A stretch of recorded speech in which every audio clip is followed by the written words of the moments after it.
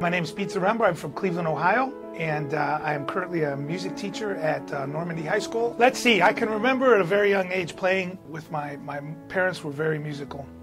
My dad started me at a very young age playing instruments. So by the time I was in my teens, I was already performing in bands, performing professionally. And by my second year in college, I had the dream of being a professional musician, then making records and traveling. Went on the road and I had a very nice little career. We made 3 records, toured extensively over North America for about 12 years, played a longest rock and roll concert in history at the time of 100 hours and 30 minutes when we were doing some promotion for getting the Rock and Roll Hall of Fame in the city of Cleveland, Ohio. I went to Cleveland State University to finish my degree. One of the courses was you shadow a teacher, and I happened to shadow a music teacher, and I thought, wow, this is fantastic. So I ended up becoming a teacher, and that's what I've been doing for the last 20 years.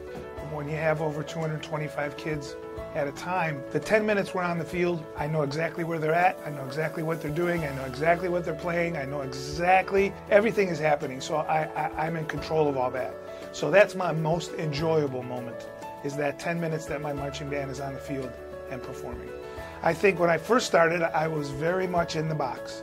I was like every band director, stand still, be at attention, don't move, don't talk. And as I grew as a teacher and watched these kids, I was like, I was never like that as a musician. I was like all over the place. I was dancing and rocking and having fun. And I thought, why am I teaching this way when I know what music should be? So I tried to instill in my kids, move, dance, perform, play. Make a sound, make some music, have some emotion.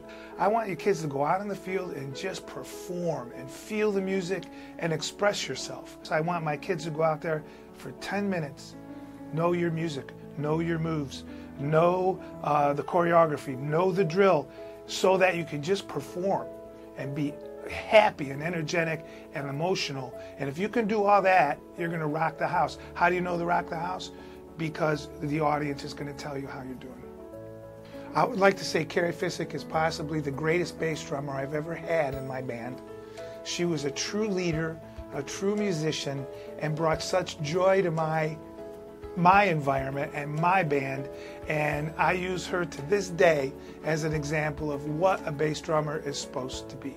Because when you rock the house, you can't rock the house without bass drums. Thank you, Mr. Z.